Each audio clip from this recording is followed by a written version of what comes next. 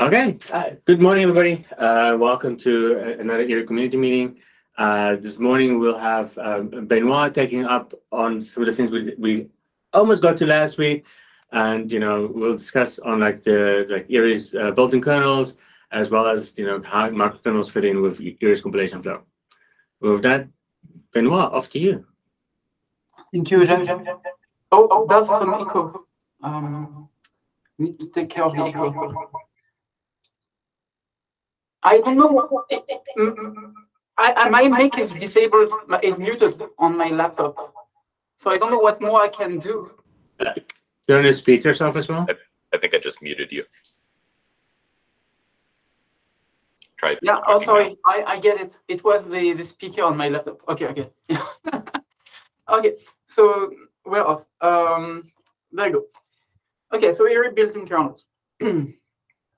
Okay, so what's a built-in kernel? It's just a function. Like, as a first approximation, let's say it's just a C function, except you can implement it however you like, as opposed to something that's generated by IREE compile.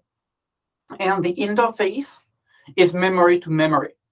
So it's a C function, or like something with the interface of a C function that implements an op for some definition of an op in some dialect, with a memory-to-memory interface. So, like, this is a dummy example for an element-wise add on floats. It would be literally this one liner, except that you could then also want to provide some optimized versions.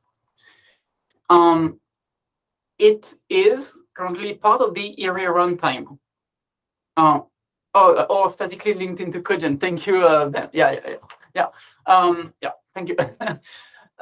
So I prepared this slide over the past hour, this whole slide deck over the past hour, and then I sent a link to Ben 10 minutes ago. So I'm going to run into all the fixes that Ben made with you. So being handwritten can be motivated by either performance optimization or targeting targets that don't have an LLVM backend. We'll get more into the pros and cons later. They reside in the source directory in IREE. Oh, sorry. When I click, it moves slides. Thank you. It resides in this directory here. And Ben wrote a nice README there, which you could read. And I call these things kernels. Most people call them microkernels, but before I call them microkernels, I would like to ask, if this is a microkernel, then what would be a non-microkernel? And I honestly don't know. So if you want to discuss that now, we can do so, but otherwise I'll call them kernels. I think the intent is these operate on much smaller portions of the data than a normal kernel would, with a much more restrictive interface than a normal kernel would normally have. And so these are designed to effectively operate on the CPU's case, like L1 cache, as opposed to the entire thing. And so what that means concretely is that things like parallelism, in allocations, and anything you would normally do in a kind of heavyweight kernel processing a lot of data happen outside of this. This is the innermost loop inside of some loop nest or parallel system or something like that. So I think that's the micro data, I guess, maybe micro working set. I see. Okay. So how do we call kernels? So the idea is eventually we could call them from anywhere that we have a use for them, such as, for example, Cogent, in the middle of Cogent, where everything else is otherwise generated by the compiler. We could have, for some specific things, a pattern that would insert calls to those built-ins. However, at the moment, the only vehicle for these kernels is the VMVX backend. And even then, you have to pass a non-default flag to enable those microkernels.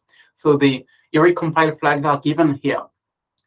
And the way it works is after bufferization, there's a path called lower lineage microkernels that writes lineage ops to VMVX ops. It has to be after bufferization, because the whole point of this VMVX ops is to be a trivial mapping to the built-in function core. And the built-in function pointers And the only way we can give it a pointer is if we're already past bufferization. And then there's a bunch of convert VMVX to VM patterns that will write those VMVX ops to VM.core ops. Yeah, so what's important there is VMVX is one consumer of the microkernels, and we will have more of those, CodeGen being the big one. And today in CodeGen, we are doing something similar to this. So for things like libc calls that LLVM insists on omitting, like floor F sometimes, or float 16 to int16 kind of conversions, we currently emit those offline and then link the bit code in statically into the CodeGen. Statically link them in, let LTO run, inline them, dead code strip the ones we don't use, and that's what ends up at our final CodeGen shared libraries. The idea here is we basically be doing the same things. Instead of libc calls via muscle, they would be these microkernels that we would be writing. So we do at least have most of the infrastructure in place for that, but currently VMVX is the only consumer of these. So I think previously there was VMVX was microkernels, but it really is just VMVX is one way to call the microkernels. CodeGen would be another way. No. And for those who are not familiar with VMVX, it's basically when you do IREE HAL target backends VMVX, you get something that runs in a bytecode interpreter. Well, like by default, there's going to be a bytecode op being dispatched for every single scalar operation in a model, so that the default is really slow. But the idea is that with the microkernels, we take the slowness out of important ops one by one, and maybe even one day VMVX will be fast enough to use in practice. So yeah, why do built-in kernels? So each has pros and cons. Actually, like it's depending on the audience. The most typical question is either why built-in kernels at all or why CodeGen at all. Like if I talk to my friends who the other people working on handwritten neural network frameworks, they ask like, why do you do CodeGen? And I do fully expect that why do kernels at all is also a reasonable question.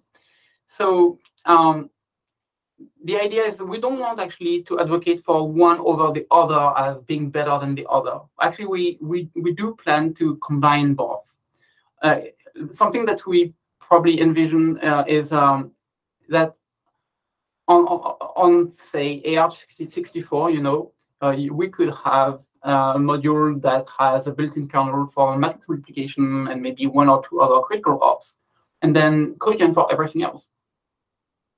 But it's also fine if you don't want any microkernels at all.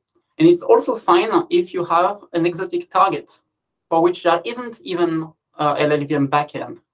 And then microkernels can offer a way to target this kind of machine. So it's going to be too dependent. Yeah. I like the way you frame that, because it really is the equivalence of like nowadays when it's like, you know, why write C at all? Why not just write assembly? Versus, you know, why only write C and never be able to use inline assembly? And any complex project, you know, will end up with both. And I think that framing is really good. Thanks.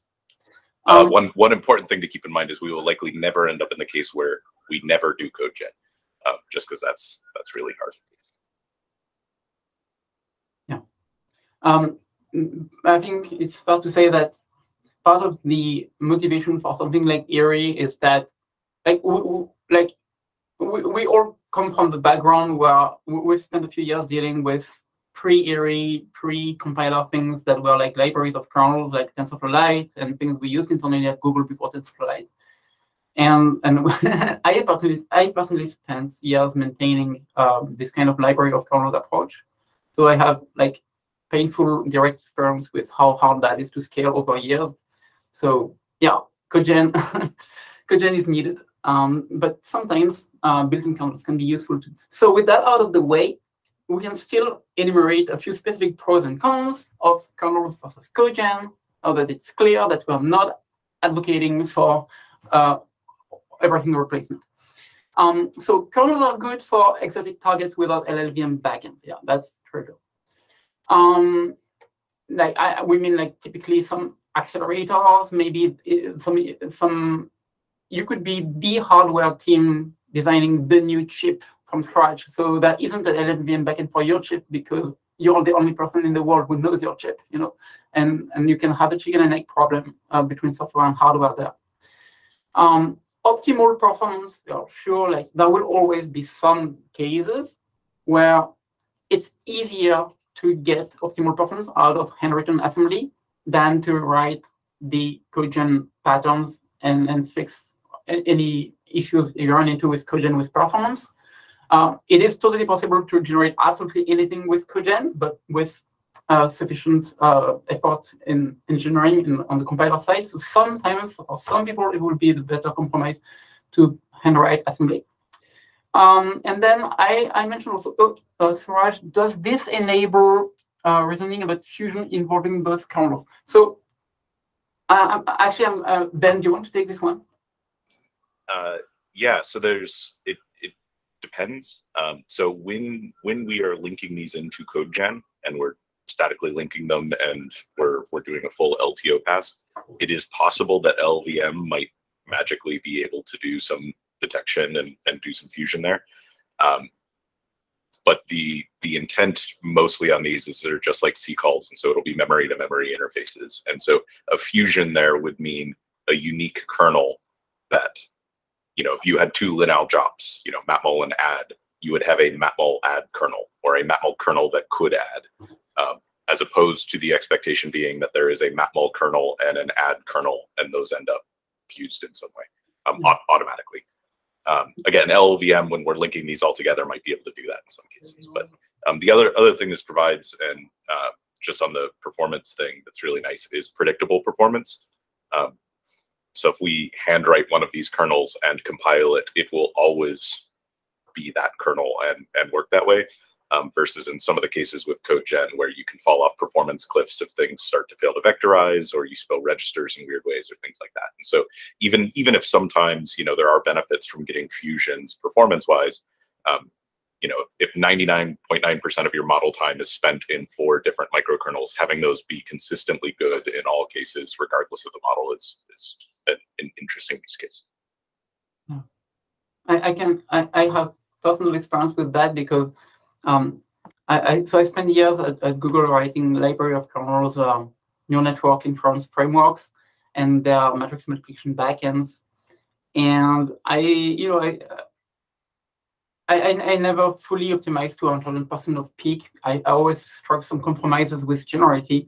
And then XNNPAC, I came along. XNNPAC is another Google open source neural network inference framework.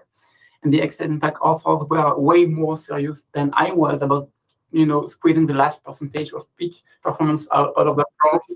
And basically, whatever my architectural superiority was actually insignificant compared to squeezing 10% more out of the kernel.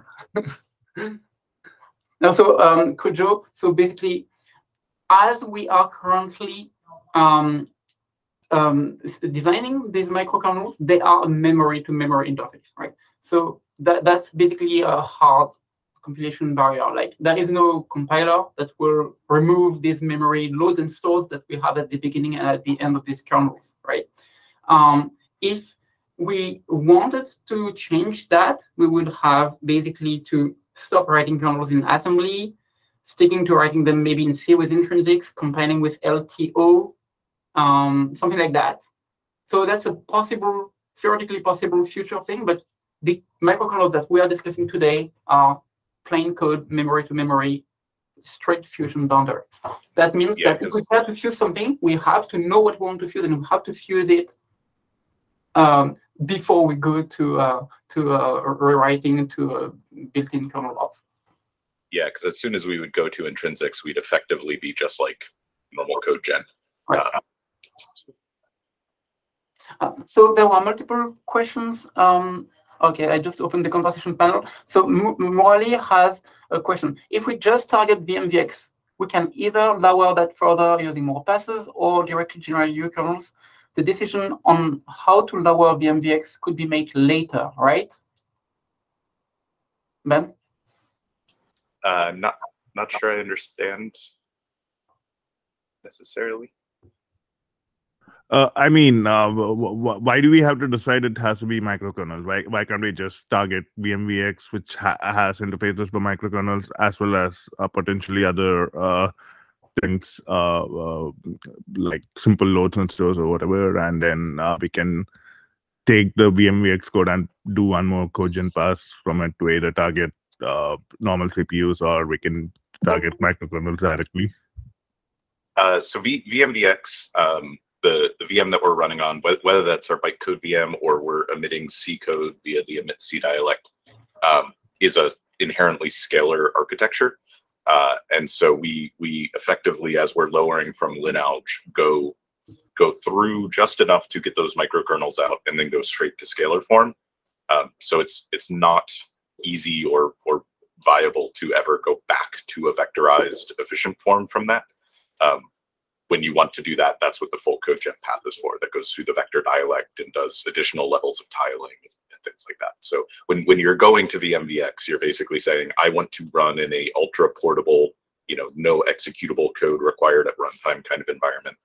And the cost of that then is that you lose the performance benefits you get from the codegen side of going to vectorized forms. Once we're able to link the microkernels into both codegen and VMVX, then you don't have to make such a binary decision as to, that thing.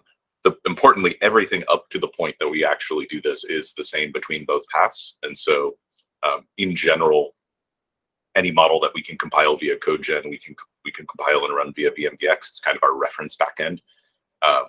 And so as a user, you wouldn't see a difference between something running and not in either configuration. It's really just, is your deployment scenario such that you want to ship a binary file that doesn't need executable pages at runtime, or do you actually want full performance and what that entails? Does that answer your question? I'm sorry. Somewhat. One follow-up question. Sorry. What is the thing which gets lowered to microkernels? As in, what's the layer after which you generate microkernels? I guess that was what I was meaning, not VMVX per se. Do you have an example of any IR in here, Benoit? I can follow a link actually. I have. We can also take it offline. Yeah, sorry, I don't have an example IR here. It wouldn't be particularly enlightening. What are you looking for? Was just seeing if you had the dialects or something. Maybe I can just answer this question quickly. So I think currently it's being handled at the linalg op level after bufferization because it's a memory-to-memory interface. So that's the current implementation. There might be a place in which you could do it earlier, have a representation of this goes to microkernels without bufferizing it, and then manage it so that after bufferization you do call the same kernels, but that's still a little bit farther out. We need to explore that a little bit more. But right now it's a linalg op after bufferization and before vectorization. And Thomas had a question too. Right. I mean, it was follow-up to basically you were saying it has to be a memory-to-memory interface, or it is right now a memory-to-memory interface, and that prevents fusion. But is there any reason why we cannot just make it like a register interface so that we could actually fuse things? Two major reasons would be that, well, a couple. So one is that if there might be a layering in here. So if we have to call this from something like VMVX, it has to be memory to memory just because there are no registers. And so we could have two layers of one that was presented a memory to memory and then one that was lower level that was used by it that did vectors. The tricky thing that exposes it, and I think Benoit touches this on this in some future slides, is that breaks the insulation of target architecture features. And then also in a lot of cases when you're writing these microkernels, one of the things you actually care about is your register placement and where you're loading registers and where you're storing registers from. And exposing that on the interface basically takes that control away from the microkernel. So there is a world where you could imagine a decomposition of these if you had like load and store microkernels as well as mapmel microkernels, and effectively something that looked a lot like the MMA kind of stuff. But that gets fairly complex and then starts to edge out of the territory of the predictable performance of handwritten code and more into generic code gen. If I had to do it, maybe the way I would do it would be to go to inline assembly. Like so far, I've been writing C and out-of-line assembly. But if I wanted to retain almost all of the characteristics of out-of-line assembly and expose a register interface, I would do LLVM inline assembly. You know, it's actually exposing MLIR inline assembly up, I think, thanks to Nicolas. And I've been using that before starting working with kernels, and so we can have a inline as an op that it takes actually a vector SSA variables in and out as registers within the inline assembly snippets. And yeah, we could do that. We don't usually care about the placement of the in and out registers within the register space. Most architectures, all registers are equivalent for these purposes. So why not? But it would be a bit of an investment to, like, it's way easier to just have out-of-line assembly files. It will also be friendlier to the typical hardware team wanting to port to their target. So that's probably why we haven't done on this. Yeah, we also have the advantage here of like, at the granularity that we're looking to use these at, they wouldn't be like a single element or 8 elements or something, but ideally, hundreds of elements, if not more. And so in most cases, you wouldn't have potentially enough registers that wouldn't clobber in order to do that. So I got that. Actually, no, that's the key. And actually, let's give an example. We're going to get into that. Sorry, go ahead, Matt. Zay, in a way, it's an ABI. All machines ever are going to have a void star. Some machines will have 64-bit registers, some will have 512, some will have 256, and we would have to capture that somehow in an abstraction to make that work. Right. And the other element I wanted to draw attention to is, imagine your kernel is computing a small tile, a register size tile, like maybe 8 by 8, if that's how many you can fit in registers, in a matmel. Okay? So the output is fixed size, say 8 by 8. But the input has a dynamic k dimension. That's the number of iterations of your innermost loop. And you have this dynamic dimension that basically means you've got, at least on the input side, you've got to consume a memory input, right? If you say, I want register input, then you can't have this loop as part of your kernel anymore. And you're back to the way we're doing it in CodeGen, where we have a vector.contract and we lower that to intrinsics or something like that. And like basically we're back to, like, this is a big topic in itself, basically the issues we run into with vector contract lowerings, but basically requiring a vector register-only interface also for the inputs would make whatever we're doing equivalent to vector contract lowering. Right. Yeah, output vector might be interesting. But you could, take memory. Yeah, exactly. Yeah, because usually you want to fuse with the output, right? So that. That's a good idea and something we can definitely explore. Because besides things like a scatter or something like that, we can generally do that. The hope for a lot of this, and one of the reasons why these are kind of sized at the granularity that they are, is that we're staying in at least L1 cache, and so it's memory to memory, but hopefully because the entire problem space has been distributed and subdivided, almost all of these, at least especially on their output, are writing into L1 cache. And then if in CodeGen, as soon as it returns from the microkernel, it's either calling into another microkernel or doing vector loads to perform some CodeGen stuff. That's all going through cache. Hopefully it's all write combined and it's right through caches. And so hopefully everything's pretty good, but it's at least better than a kernel interface on an entire problem size where, if you have 2 element-wise kernels and it was going through a megabyte of memory for each one of those in a loop, you'd be cold caches the whole time. Here, once we're distributed on multiple cores, each core has its own local caches, and hopefully we treat the memory subsystem a little bit better in those cases. Suraj had another question before he leaves. restrictions on how the kernels are presented. Just C++. Can it handle letters that I don't know? I don't know what BYO is. So go ahead. bring your own. So yeah, we have a couple different ways that those things can come in.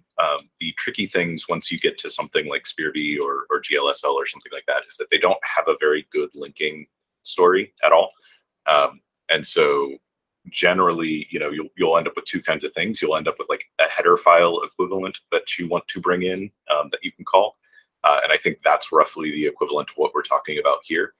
So it would be, you could bring functions, you know, snippets of GLSL or SPIR-V or something that you could link in as to the codegen. The other case is entire kernels, and those are trickier because kernels then have interfaces and expectations around bindings and I/O and stuff like that.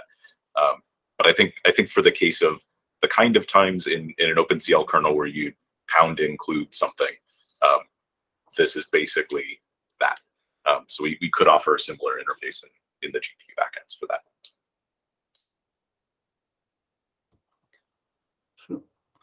Okay, should we continue with the slides? So we weren't quite done with this one, but I think we basically covered it by talking the trade-offs mentioned in the middle of the slide. Yeah, sometimes you could do something very well in codegen, but it would require, you know, making the compiler code a bit more complex or a bit bigger, and just for the needs of one particular target. So sometimes if you have one target that has very specific, you know, requirements due to its SIMD ISA details, then actually throwing a kernel at it is a way to prevent those SIMD ISA details prevent those details from making the compiler more complex for everybody else. Sometimes it's a matter of code complexity, but sometimes it's also about insulation of target details, and we'll have an example of that in a later slide. Kernels are bad for what codegen is good for, so fusions, we discussed that. And, you know, scaling to all the ops across all the targets, you know, this 2D matrix that has been held for the library approach that people like me were working on before joining IREE. You have 1,000 different neural network operator types. You need to target dozens of different target architectures. This doesn't scale. Codegen scales. Kernels inflate the error runtime to the extent that they are part of the error runtime. Ben had edited my statement earlier. It can also be statically linked in the model. So that also means a constraint. When we write kernels, we have to optimize for code size, not just for performance. We'll see that later. Yeah, part of that is just selecting which things actually get kernels. And part of the hope is by being at kind of the microkernel interface where we're still inside of a loop running from codegen that codegen is driving, that we have an opportunity to decompose these things such to the point that we have on the order of dozens as opposed to on the order of hundreds or thousands. Renato says, go ahead, Renato. No, sorry. It's just I got on this slide. I haven't seen the previous slides. We're just talking about big kernels, right? Why they're bad, not the microkernels. We're only discussing one kind of kernel at all. Some people call it kernel, some people call it microkernel, but we're discussing the flavor of kernel that we are adding to IREE at the moment. Well, because the whole point of the microkernels is that you have the power of the codegen to block tile and do all of your transforms, and the power of the microkernel that is just to call in that 8x8 block or something that you know is efficient in cache and etc. And okay. So that's basically why Ben calls this a microkernel. That's what we're doing. We're doing microkernels. Okay, perfect. I didn't know the terminology, so I just shortened that to kernels. But now that I understand that it actually means something to people, I will edit this and put the use in front of the kernels everywhere. Thank you. Yes, because if you're writing like a CUDA kernel or an OpenCL kernel, is a giant thing that only works for that one problem in that one GPU. So okay. So that's where the terminology comes from. Okay. I'll just add the use everywhere. Okay, we do mean microkernel everywhere. Perfect. Okay, so yeah, next slide. Okay, so kernels insulate target details. That's one potential pro of kernels that I mentioned on the earlier slide. So kernels have a memory-to-memory interface. So that's the trade-off. You give up on fusions And in exchange for that, you get to insulate a lot of SIMD details. Actually, you get to insulate all of the details except for the data layout. And then on that point, even data layout, you get to insulate some of that due to the next point. When you write a kernel, a microkernel, you can put the boundary for your microkernel anywhere you want in the loop list. You can decide what's the boundary between what's part of the kernel and what's the outer non-kernel code calling into it. So you can, if you need to abstract a little more data layout stuff, you can actually make some data swizzling, some data relayouting, part of what your kernel does. And you can do that while retaining good performance because you get to choose the boundaries. So you get to put just enough loops into your microkernel to amortize this kind of swizzling. Often, like in the case that I ran into, as I described here, just the innermost loop being in the kernel was enough. So here's an example. ARch64, so that's ARM64, with a recent SIMD extension called i8mm. It's implemented on the Apple M2, I've been told, and it's implemented on the new Qualcomm source, new mobile ARM architecture CPUs starting from end of last year. So in particular, I have a Moto Edge X30 recent device. It's less than 1 year old. It has a Snapdragon 8 Gen 1 SoC, and that supports this extension. And this extension does a 2x8x2 matrix multiplication. So the left-hand side is 2x8, right-hand side is 8x2. The accumulator is 2x2. And that's not the first time that we have SIMD instructions specifically for speeding up some matrix multiplication. But it is the first time on ARM that we have an accumulator register that is itself a matrix with a size of more than 1 in both dimensions. For example, before we had dot product extension that was 4x4x1, so it was a matrix times vector, but the accumulator tile was still a vector. Now, for the first time, the accumulator tile is a matrix. That's going to be the norm. ARM SME goes way farther in that direction, and looks a lot like I'm not familiar. Anyone who knows GPUs? Yeah, it does a lot. Right. So I think that's about my point. Everyone is going in the same direction of true matrix multiplication instructions. And that includes GPUs, like you say, and that includes ARM and everyone. So what does that mean for how we abstract that in either a codegen or kernel approach? I actually wrote a vector.contract lowering to inline assembly targeting this instruction 6 months ago. But then, because my vector contract was 2D, it was like a vector contract on 2D vectors representing the LHS, RHS, and accumulator matrices. So they were row major matrices. And so the vector swizzling had to be part of the vector contract lowering. Now, it would still have been possible to to have further codegen patterns sorting that out and still obtaining optimal code for this case. But it would have required writing more patterns, and it would have required not writing this this lowering in inline assembly. Oh, thank you, Renato. Yeah, this is exactly what I'm talking about. So instead, by having a microkernel, I can say, oh, my microkernel generates a 8x8 tile. And yeah, the 8x8 tile is row major as far as at the interface of the microkernel goes, but the microkernel will internally do the swizzling. And why is it suddenly low overhead while it was high overhead in vector contract lowering? It's because the microkernel contains the whole inner loop. So we only have to swizzle at the very end of the loop once.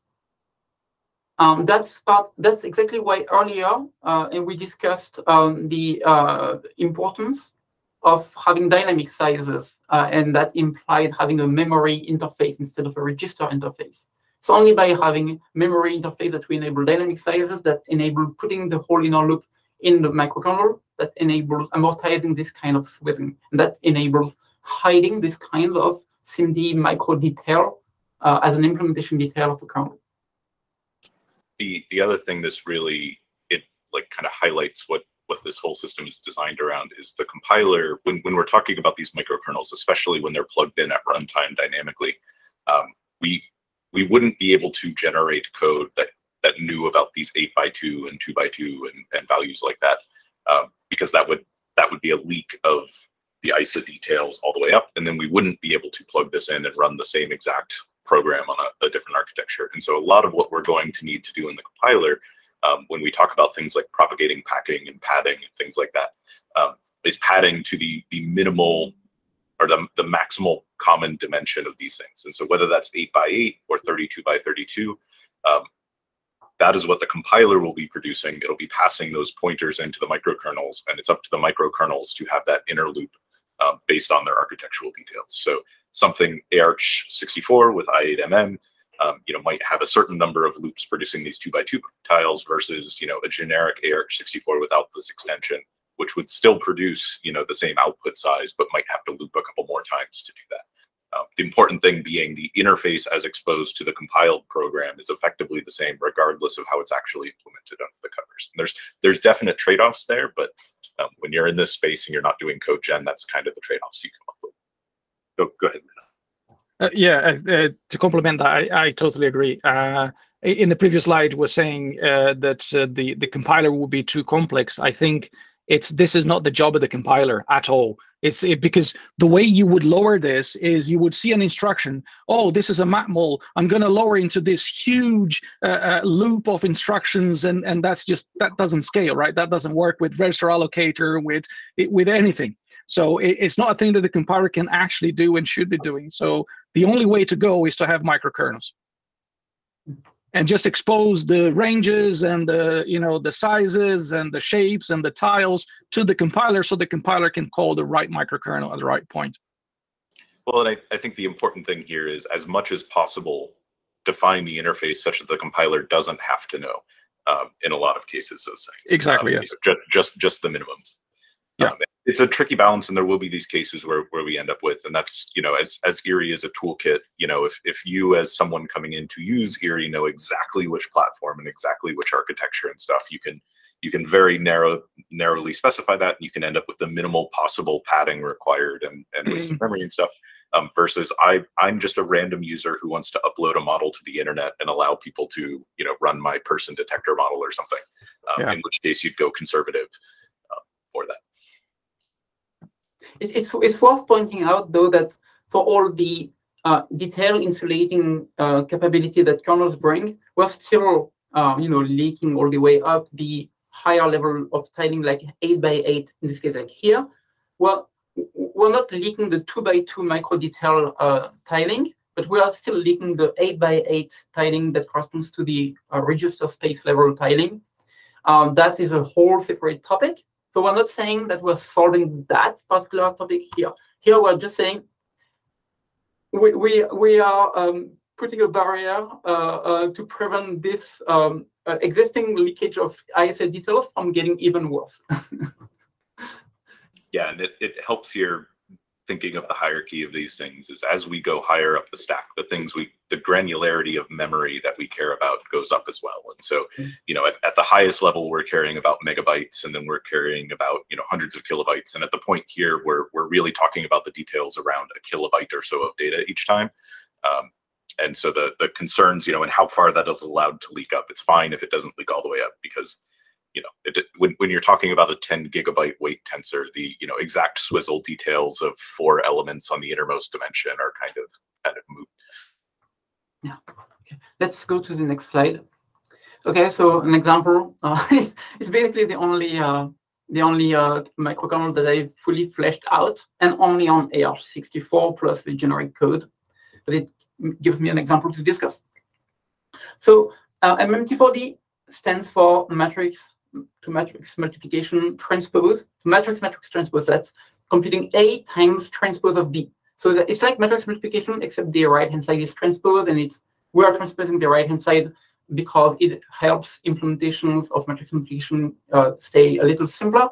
But otherwise, think of it as just matrix multiplication. 4D is because this is a tight layout math model because it's meant to be efficient. And the way that we represented the tight layout initially has been by using 4D tensors. Mahesh and Han are working on a more modern way that allows to represent tight layout math model without immediately going down to the details of the 4D shape. But basically, think of MMT4D as just matrix multiplication kernel on tight layout data. And by kernel, I mean not including the packing and unpacking work to go in and out of that tight layout. So far, only ARCH64 plus a couple of variants, plus .prod, plus i8mm. Optimized for code size, for the reasons said before, while it's still trying to be at 95% of peak. Another constraint is this has to handle both the accumulating math model operation, C plus equals A times B, and the non-accumulating case, C equals A times B. Because on the one hand, lineage ops are perfect loop nests, so they are accumulating into existing accumulator values. On the other hand, the vast majority of practical math models in ML applications are plain math models. So in practice, the accumulating lineage math model is typically used with an accumulator that was just before filled with a lineage.fill with zeros. And our microkernels have to do both because we want to support the fully general case of lineage math model, but we also want to be a little faster in cases where we can be. And this needs to stay simple, easy to port, easy for anyone to hack and port to their target architecture and generalize to other operation types. So yeah, I just got into this topic of to accumulate or not to accumulate. So since I've already said it, I'll skip that slide. IREE uKernel MMT4D, or maybe I'll follow my link here. I actually share this stuff. Okay.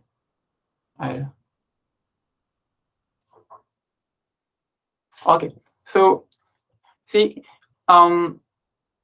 it's just the entry point. So the high-level work it does is it validates the parameters, and then it tries to see if there's some early return path that corresponds to the cases where one of the dimensions is 0. And that's also where you would slap your own custom code for a port where you want to take over the whole implementation. Otherwise, we go through our generic path, which consists in selecting a so-called tile func. So this function returns a function pointer, or produces a function pointer in this out parameter to the function that will compute one tile. That's the function that we typically want to write in assembly. And so that function has only one dynamic dimension anymore, which is the innermost k dimension, and everything else is fixed size, say 8 by 8. And then we go through we go into the generic loop nest implementation that will call that tile function for the innermost loop. And so that's a single function that implements, MMT4D not only for all SIMD ISA variants, because that's abstracted in the tile func for all, tiling parameters. That's also a part of the params, and even for all data types, because since all the arithmetic is inside this tile func behind the indirect function call we're doing here, there is no actual arithmetic in this function, so it can be completely type generic. Even like float versus int 8, the only thing that matters is the size of. So that's how we achieve a good compromise of performance with code size. I do understand that it would be a little more efficient if we could specialize this function fully to each case. Yeah, and one of the things, this is where when we're statically linking these in and able to perform LTO, LVM is, at least as long as we do it right, pretty good about propagating those function pointers. And so it should end up being able to specialize those based on compilation settings of, code size limits and stuff like that. So I think this case is, for the dynamic, fully runtime, specialized, kind of architecture agnostic version. And then the stuff we'll do later on as we get this linking into CodeGen, we should be able to make the overheads that are there go away. Yeah. So I'll show you now a couple of assembly implementations of the tile function. Or maybe I should show you the generic C code first. Anyway, like you can imagine what the generic C code looks like. So this is the dot product. So AR64 plus dot prod case. That's the inner loop. So you see what it does. This is the loop counter decrement. This is loading LHS tile. This is loading right-hand side tile. And this is the multiply accumulates, register to register. There is no stores to destination in the inner loop. The stores to the destination occur only at the end of the function after the end of the inner loop. So for this particular case, it would be perfectly possible to achieve a similar result in CodeGen. On the other hand, it gets more interesting for the I8MM case that we discussed earlier with this 2x8x2 instruction that has the 2x2 internal swizzling. So here, that's where it becomes a big deal whether or not we accumulate into existing values or we can just clear the destination. See, we do a test and branch on the flag that tells us whether to accumulate. This is a non-accumulating case with just 0 registers. That's easy. This is the accumulate case. So we have to load the existing accumulator values, and then we have to swizzle them into 2x2 layout. So that's more expensive, but it's still not too bad because that's done once before we enter the inner loop. And so this function looks a little more complicated because I have optimized it a little more. I basically did a 2x partial unrolling to use all of the register space to maximize load to use distance. But basically, you get the typical matmul inner loop where you have a lot of arithmetic. Those are the matmul instructions. Each of these instructions does 2 times 8 times 2 multiply adds. That's 32 multiply adds per instruction. And this is loading data from the right-hand side, and this is loading data from the left-hand side, and so on. And at the end of the inner loop and all its epilogue stuff, we're finally, sorry, that's the epilogue stuff. At the end, we are unswizzling back to raw major format and storing to destination. All right, so let me go back to the presentation. Yeah. Oh, go ahead. Is there? Oh, sorry. I thought I had seen someone's hand up, and I was trying to find out where to view that in the interface. Did anyone have a question? Is there a question? Yes, I mean, I just had a quick one. In the Microkernel example you showed, you have a validate function at the top. What is sort of the expectation with respect to what validation will be happening in the compiler versus in the microkernel? Do we actually expect the compiler generating these invocations to catch the majority of these, or are there also some cases that we have to do a runtime check for? Yeah. Anything that affects correctness is something the compiler should do, because we should be able to, in a lot of cases, statically figure that out and remove them. Anything that changes runtime correctness, so memory safety and stuff, must happen on each call, just because that's, you know, the whole point of this case through VMVX anyway is that you're running in a slightly more secure environment with memory checking and stuff. So I think that's a big difference. And then again, when we're statically linking and there's LTO and, you know, it can see all the constant parameters from all call sites, it should be able to fold away a lot of the checking we're actually doing. Yeah. Does that answer your question? Yeah, to be clear, by validation, I also mean just plain assertions.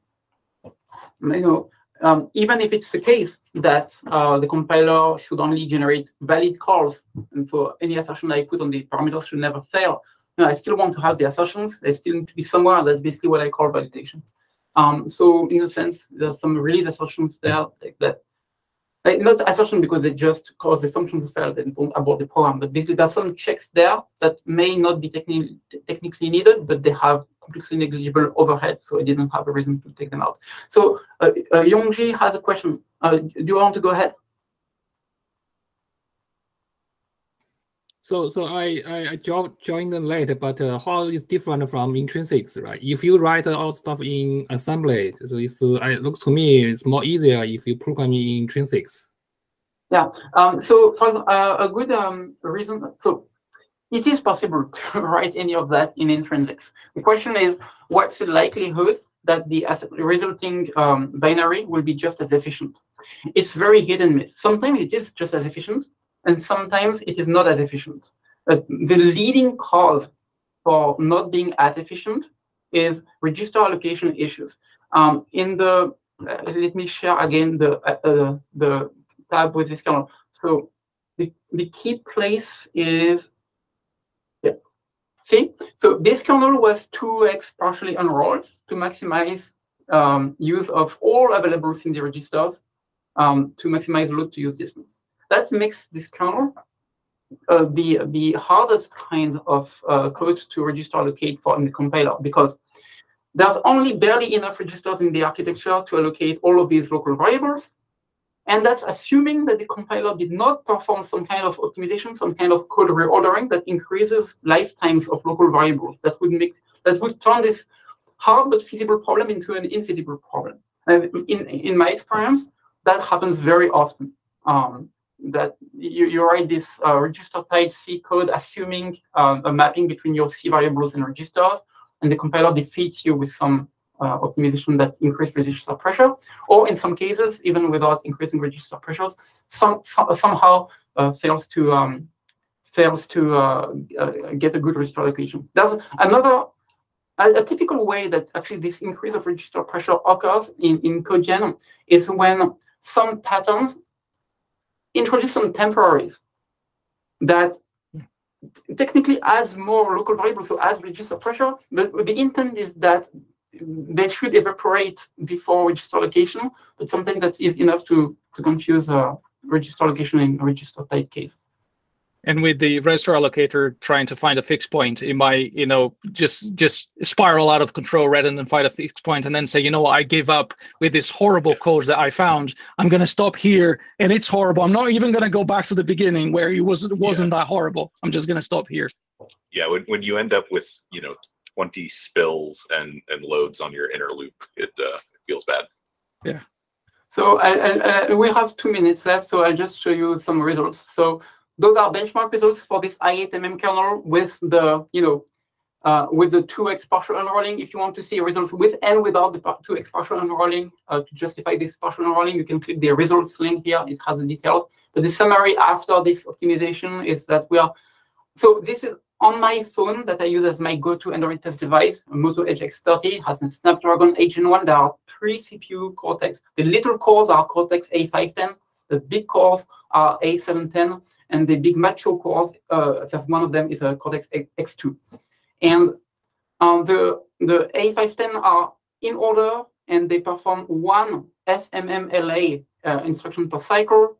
The A710 and X2 are out of order and perform respectively 2 and 4 such instructions per cycle. That's why you have this large discrepancy in the peak GOPS. Go ahead. No, someone asked a question. No, okay. And code size, so the total is 3.5 kilobytes. And the breakdown is this 2x partially unrolled i8mm kernel is bigger. It's 700 bytes. That's there's exactly 4 bytes per instruction on this architecture. A simpler .prod kernel is only 200 bytes. The generic kernels are 500 bytes each. And so, yeah, we have a small total. Yeah, and I think this shows the kind of granularity of where the microkernels sit in the hierarchy and how we can think of things where we might have 60 microkernels at some point one day for all the different kind of cases we want. But we'll still probably be talking about tens of kilobytes of code there as opposed to megabytes or tens of megabytes of code in larger kernel-based libraries. That's what I have. And, Lorenzo has a question. Oh yeah, sorry. Yeah, I mean this question is a little bit more long term. So, the main problem with this microkernel things is that so most of them, for instance, require to have a specific relay out your tensor in a specific way or something similar, and so they're not really completely transparent to your codegen. So essentially, also your codegen should be aware that you are going to target this microkernel to sort of relay out your tensor in a decent order. So how do you plan actually to address this issue here?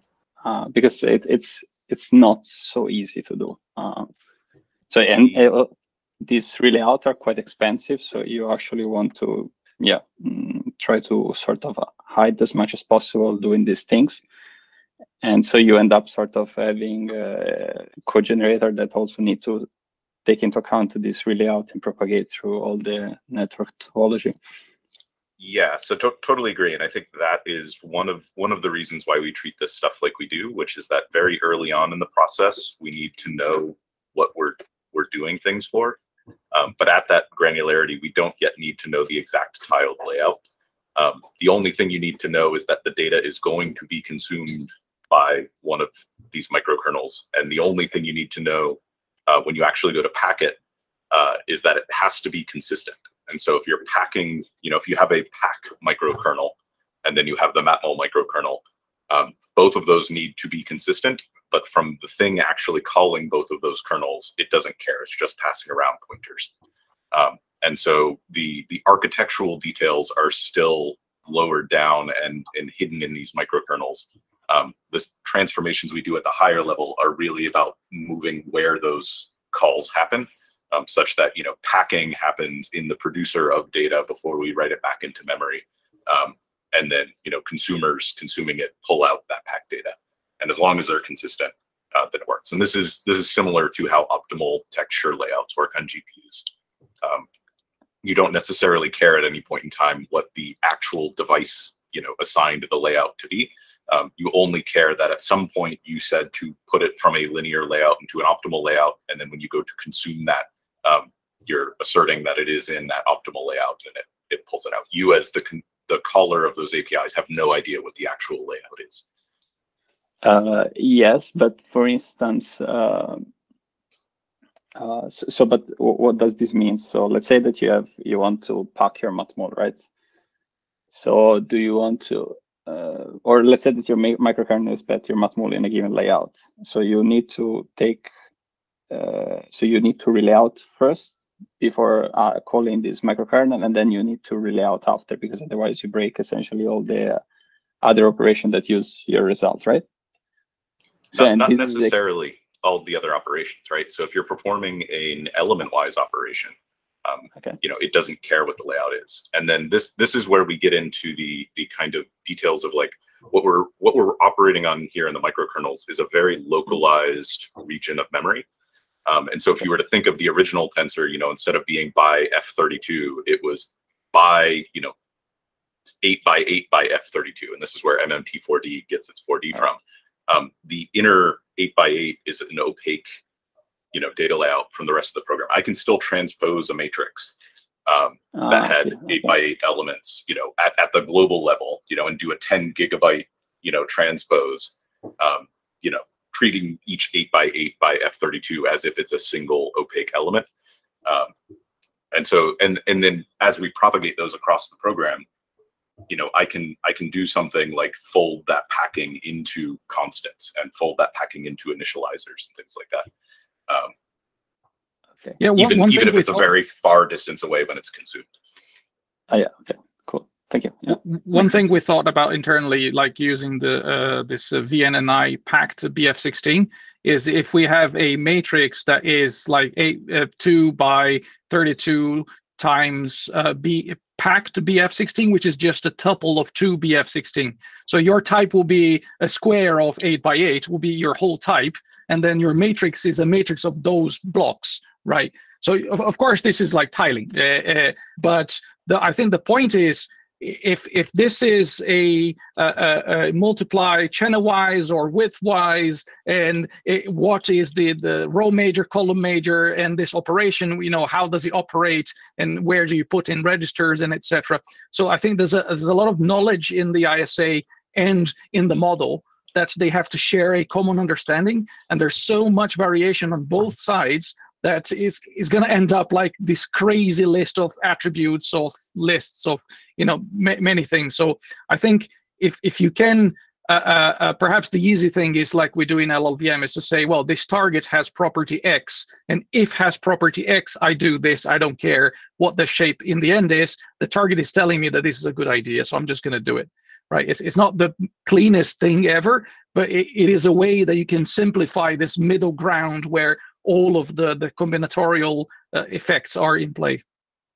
Yeah, and that's really, you know, Mahesh is putting together some stuff for this now of we, you know, I know there's some stuff happening with the TPP work and stuff with packing. For us, those kind of packing operations are the things that happen inside of dispatches. There is another tier of the hierarchy above that is the packing that happens across the entire program. And you can think of it just as like, you know, at the high level, if you're a user writing some C code, you're going to call a function that packs some data and returns you a packed, you know, buffer of data. You don't actually care or know at that time what's on the other side. And so I think that's the big thing that's kind of been missing so far, is just that extra level of the hierarchy. And I'm really excited for us to kind of get there, because the same things, you know, you mentioned like the pack B floats and stuff, is block sparsity is exactly the same kind of thing. From a high level, you just need to know what your maximum buffer size is. What the actual consumption of the bits is inside will vary, and it's not even elements at that point, right? It's an index table with offsets with some number of dense elements and stuff, and so that is a completely opaque element from the rest of the system. You know, I can slice and I can copy and I can gather and I can do a bunch of operations on those at certain granularities, like outer dimensions. But if you ask me for like a single element of a sparse block, then you have to do some work that's architecture specific. There are 2 or 3 outstanding questions, and we are already 6 minutes past the end. Yongshi quickly asked, will assembly be the only way to write microkernel? Actually, no, we had addressed that, I think, before you joined. This is just an example of how I implemented a couple of microkernels. You're welcome to implement microkernels in whichever language you prefer. The only constraint is you need it to have the interface of a C function. Extern C, yeah. Extern C. There are 1 or 2 raised hands. I guess go ahead, Manish. You're muted, or I don't know.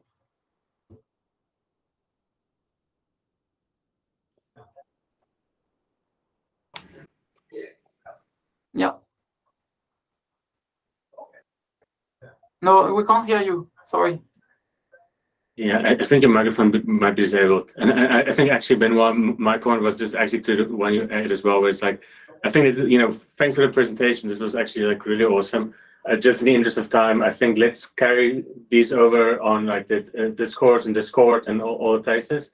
I think very exciting. There's a lot of interesting work, and I mean, I love seeing 96% of peak. That's always a nice number to see. You know, thanks to everybody. We'll send out the video of this shortly. Well, probably tomorrow. Feel free to add more items to the forum for things you want to discuss. Roughly a month from now is actually the LLVM dev meeting, so exact details of when the next meeting will be, you know, we'll need to double check. But you know, glad to see everybody here today, and see you next time. Everyone. Thank you, everyone. Yep.